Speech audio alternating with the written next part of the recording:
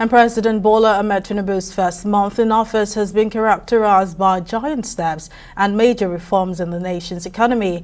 Nigerians who are the most impacted by the reforms have praised the president for his audacious moves in tackling the myriad of challenges facing the country. Some Lagos residents who spoke to TV360 Nigeria, however, charged the president to put measures in place to ameliorate hardships caused by the removal of fuel subsidy. The issue of subsidy removal, you should also look into that because it's affecting the poor masses, like we less privileged people.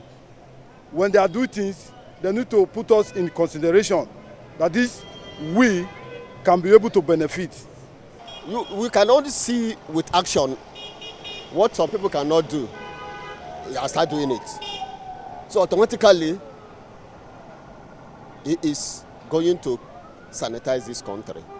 Although the fuel subsidy, he took it to the, he tried to do it in the wrong way. He didn't do it in a way that it won't affect Nigerians and me as a student too.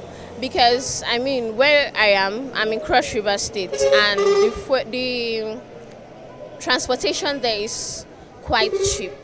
But since the fuel subsidy, it just rose, and honestly, it's affecting a lot of us. We know what has been happening in Nigeria for a very long time during the tenure of the last regime. But within the 30 days that the president has spent there, I found him to be a president that will work for the masses.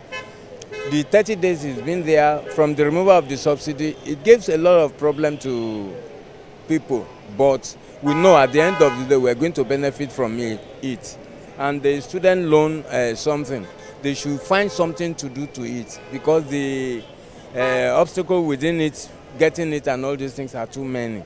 They should try to do something about it. What he has been doing concerning exchange and all these things that we've been hearing and have been going through, going through it, I found that he has some good intention for Nigerians. But we pray that the intention works.